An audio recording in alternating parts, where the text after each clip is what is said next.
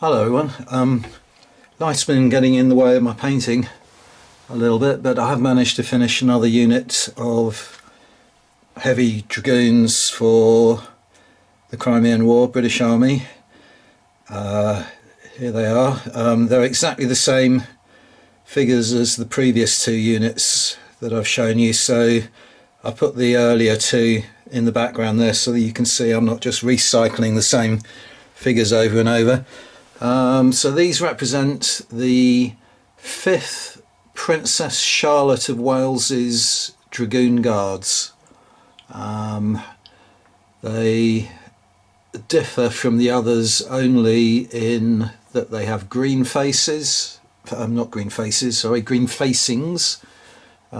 which you can barely see because the only bit of green showing is on the collars, the cuffs being hidden by the white gauntlets, and they have brass helmets rather than the white metal of this unit at the back here.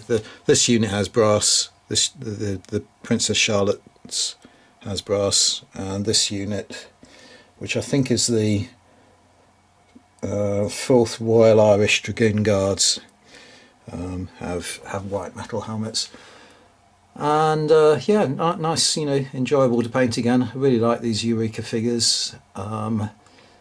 Getting pretty close now to finishing my British Army. I've got 2 more units of heavy dragoons to paint up, and then my British Army will be complete. One of the units will be again the same type of figures, which I'll paint up to represent I think it's the 6th, the 6th inner skilling dragoons, and then I'll have a unit of the what are they called, the Royal North British Dragoons, which were of course with the Scots Greys, so they had retained the similar kind of uniform to their appearance during the Napoleonic Wars, so that'll be fun to paint. And then I'll be done with my British Army, and I'll show you the whole lot when I'm done. It might take me some time, as I say, not getting much painting done at the moment, and not much more to say other than, if you're wondering who Princess Charlotte of Wales was,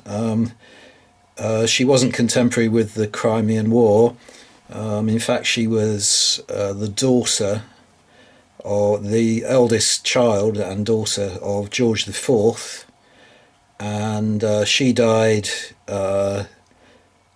She would have been queen had she survived George IV, but in fact she passed away after giving birth to a child who also died.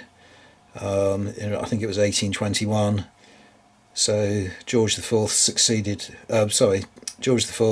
survived her and was succeeded by William IV, who was childless, and therefore Victoria came to the throne and was queen at the period of the Crimean War.